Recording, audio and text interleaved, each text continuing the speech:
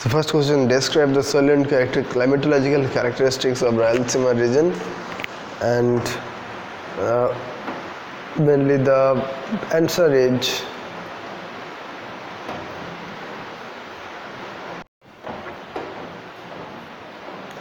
the areas of East of Karnataka upland and interior district of Andhra Pradesh, west of coastal lowland comprise this region. The eastern part of the Bellary district is also included. This is a region of Broad Valley, plains and low hills. The principal language is Telugu.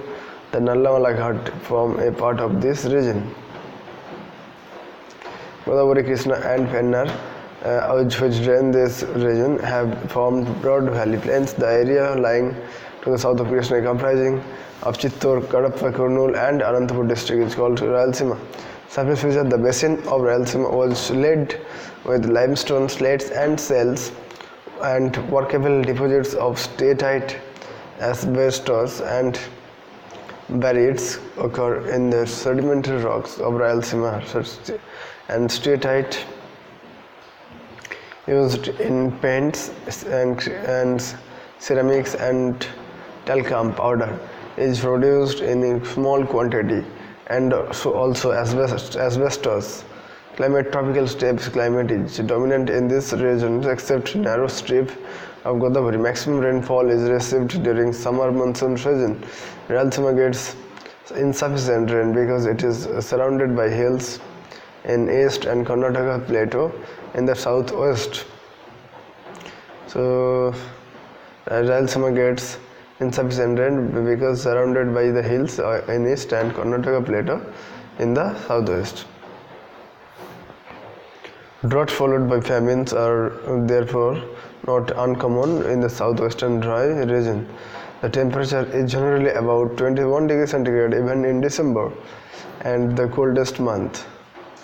Vegetation: monsoon savanna vegetation is found. Large areas are covered with thorny shrubs.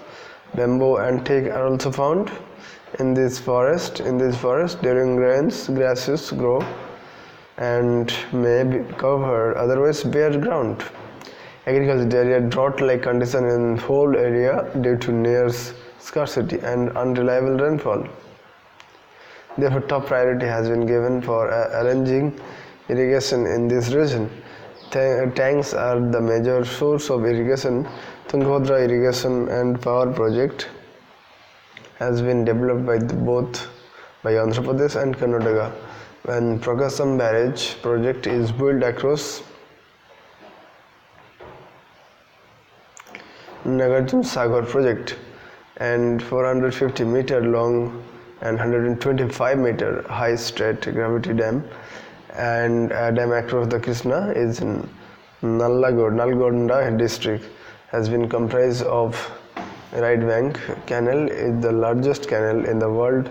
Irrigates the area between the Krishna and the Pennar in the south, and the left bank canal irrigates the area between the Krishna and the Godavari in the north. Rayalaseema comparatively less area is under irrigation. Chittor district is the extreme south, has relatively high rainfall. A little more than 1/3 of the net sown area is under irrigation in this district, owing to seasonal rainfall and inadequate irrigation facilities. Very small proportion of the cultivated area is sown more than once. Net area sown is about 42% of the total area of this region. Food grains crops are again the dominant crops and occupy as much as 3/4 of the total cropped area. Groundnut is a popular crop of this region. Light sandy soils, suitable annual rainfall and temperature conditions. Demand from foreign countries have encouraged rapid increase in the area under this crop, and 1/4 of Rayalaseema district is under this crop.